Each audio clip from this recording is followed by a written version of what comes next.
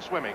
And these are the 8 fastest in the world in the finals of the Olympics of 1968. In lane 1, John Nelson of the United States, and in lane 4 is, lane 2 rather, is Mike Burton of the United States, a man who holds the 400 gold medal, and here is his chief adversary tonight. He will be swimming in lane 5, Guillermo Echeverria, national hero of Mexico, going for his first gold medal, the second gold medal for Mexico during these games. They are in the hands of the starter. 1,500 meters, 30 lengths of the pool. And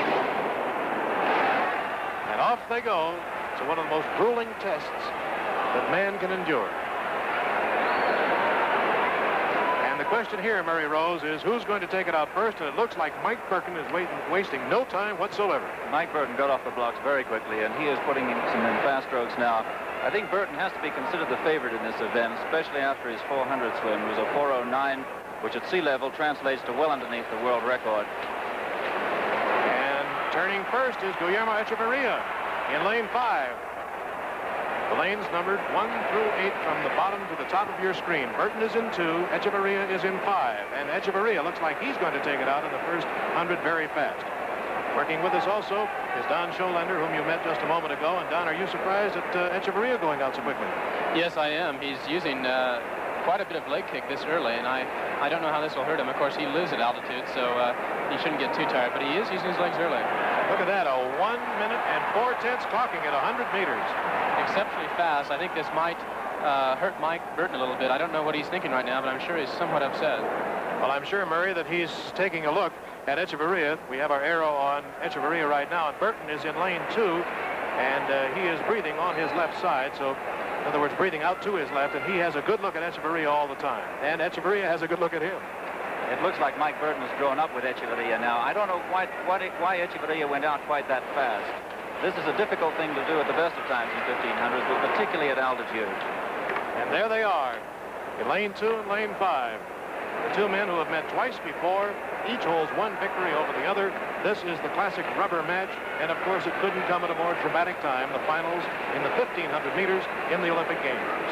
What I think Echeverria is trying to do is use reverse psychology on Burton. He expected Burton to take it out fast and break up the field, so he is trying to do the same thing to Burton. Let's watch the clock at 200 meters. It is 2:06.8. Gentlemen, are you impressed? Very much so. Mike saw Echeverria out there, and of course now has gone after him, and I think he will begin to move out a little bit right now. After watching the track, I think Echeverria had to be considered as a strong favorite because the people who were living at altitude seem to do very well. But he's a very erratic swimmer. He's been swimming rather strangely in the Olympic Games so far. He didn't qualify for the 400, and then he scratched out the 200, which was probably a wise choice because he doesn't have as much speed for the 200 as he should have. Perhaps you saw Burton on the left of your screen there take just a little bit of a look over in lane 5, almost a deliberate look at Echeverria before he went into his turn. Mike went into his turn, pushed off, and now he's coming back, and he is about a half a body length ahead of Echeverria. There's Mike Burton. And on the right, just now coming into view, is Echeverria. In the middle, 3 lanes are Bruff and White of Australia. Burton is in 2, Bruff is in 3, White is in 4, Echeverria is in 5. In 6 is Kinsella of the United States, and the clocking at 300 meters is 3:12.5. Greg Bruff is beginning to move up a little bit on the leaders at this point. And Mike Burton is beginning to make a break. They can't let him make too much of a break. If he gets about 3 or 4 body lengths on the field, it's going to be very difficult for them to catch Mike Burton, I think. There's a beautiful psychological advantage once you get that much of a lead in the 1500, particularly with Mike Burton, because he does not fade towards the end of the race. Mike told me earlier today that if he is ahead, he will try to press that advantage and lengthen it out. And this is what he's doing right now, of course.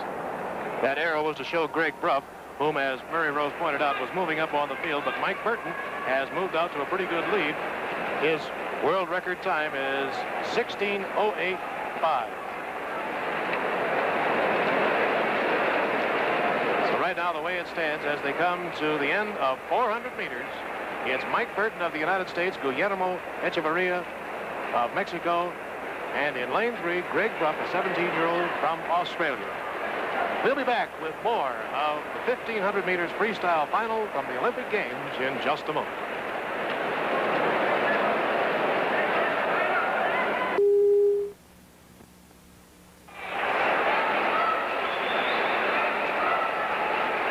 Burton of the United States has set a blistering pace through the first 800 meters of the 1,500 meters final.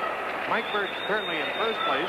In second place from the United States, the 16-year-old schoolboy from Oak Brook, Illinois, John Kinsella, is swimming in lane 6. In third place, the 17-year-old from Australia, Greg Bruff. In fourth place, also from Australia, Graham White. And falling back into fifth place and trying to hold on to that is Guillermo Echeverria, because Ralph Hutton of Canada is pressing him for fifth.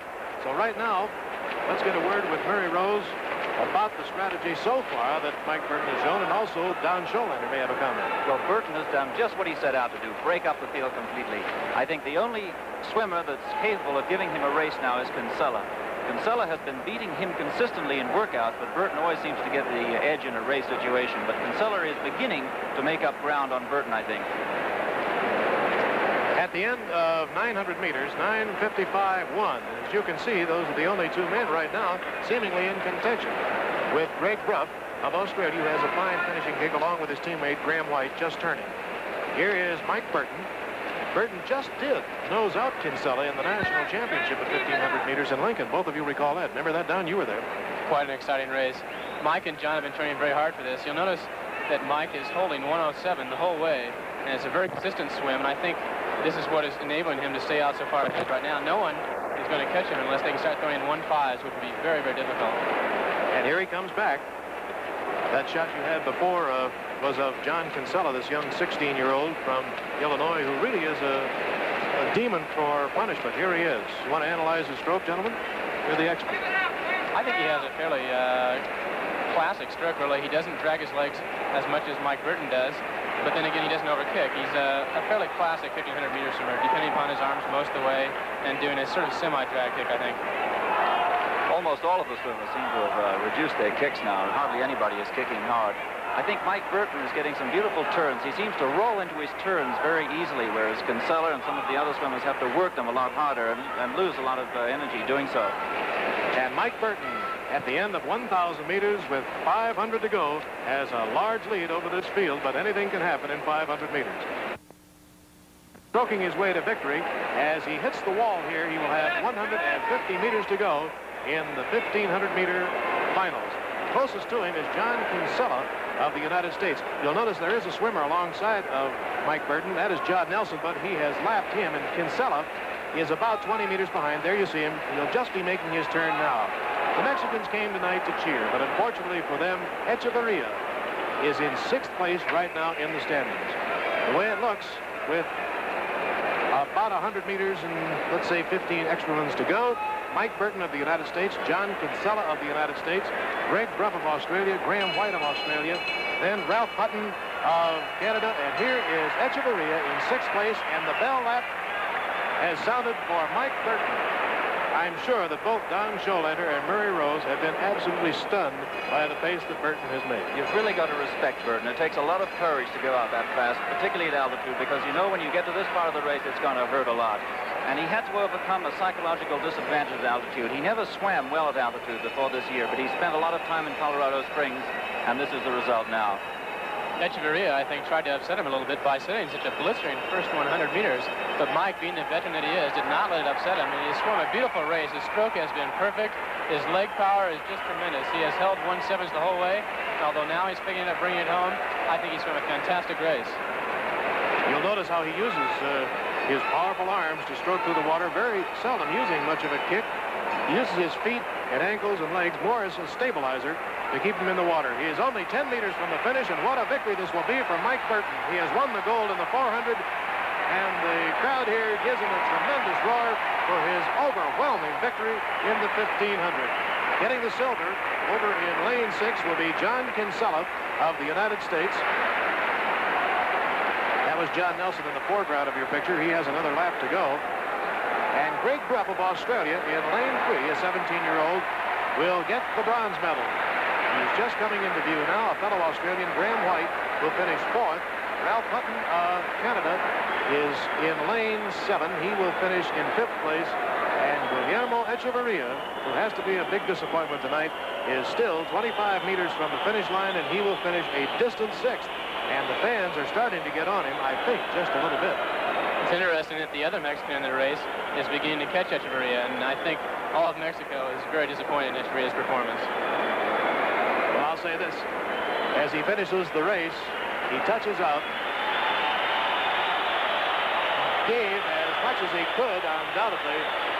But the Mexican fans who came here tonight to see another gold medalist crowned did not see it, as Echeverria finished 6th. Alanis finishes in 7th place. But they did have their moment of glory, gentlemen.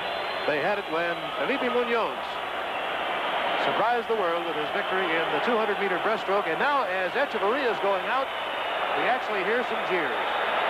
That's unfortunate. The end of the wall, didn't waste any time. He's showing he's not tired. He hasn't swum that hard a race. He just touched and got right out. People are very disappointed in him. You've got to feel sorry for him, though. There's a tremendous amount of pressure on him here, and he just hasn't swum well. He didn't peak right, and something is certainly wrong with him. And there's the man whom all America can be proud of right now. Mike Burton of the United States, setting a new Olympic record. He swam it in 16:38.9. If you take the 25% less oxygen factor at altitude, you realize what a tremendous time that was. And in 2nd place was John Kinsella of the United States, 16-year-old schoolboy from Illinois, and in 3rd place, Greg Bruff of Australia. That's the story of the 1,500 meters, the United States winning the gold and the silver.